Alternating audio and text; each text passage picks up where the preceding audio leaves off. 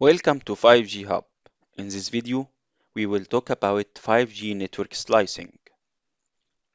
The true power of a 5G is the possibility of providing innovative network services such as enhanced mobile broadband, massive machine type communication or massive IoT, and ultra reliable low latency communication and vehicle to everything.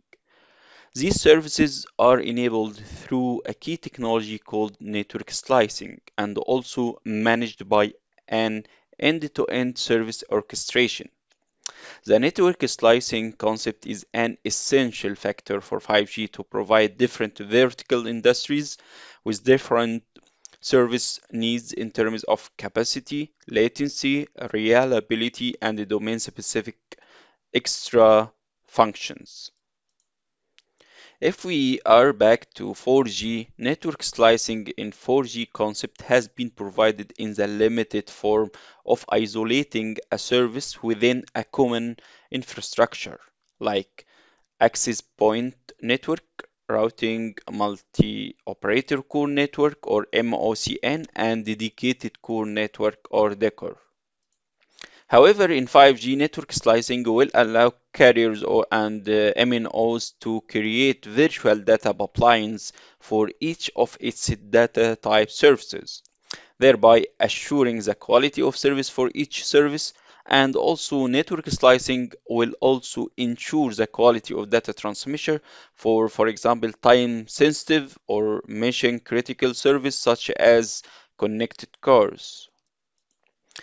Now, if we ask, what is a network slice? From mobile network operator perspective, the network slicing is an independent end-to-end logical network that runs on a shared physical infrastructure and also provide an agreed quality of service. So the quality of service is agreed for each slice. As you see in this image, we have three kind of services here: enhanced mobile broadband slice, ultra reliable low latency slice, and massive machine type communication. Each one of them have an agreed quality of service. So the network slicing is including also from network architecture, radio access network or RAN part and core part or CN. It provides different telecom service and the network capabilities which may be different from slice to another slice. So here the device have the need to access different network slices at the same time through a single RAN. The network slice also comprises dedicated and or shared resources in terms of anything related to infrastructure like memory, storage, power, and bandwidth, and has isolation from the other network slices.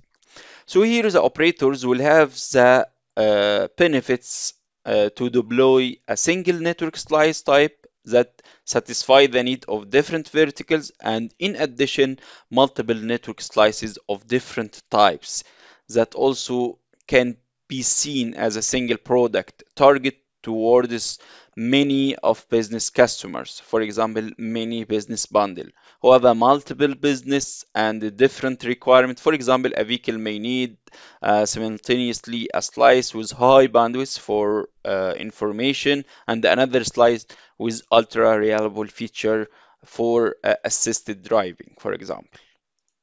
So in brief, we can see network slicing is transforming the public land mobile network or MNOs from a single network to a network where logical separations are created with the same network infrastructure, but with proper network isolation, resources, anything related to specific configuration to service different service requirements with different quality of service in the same technology or in the same infrastructure. Thank you for watching and see you in next video.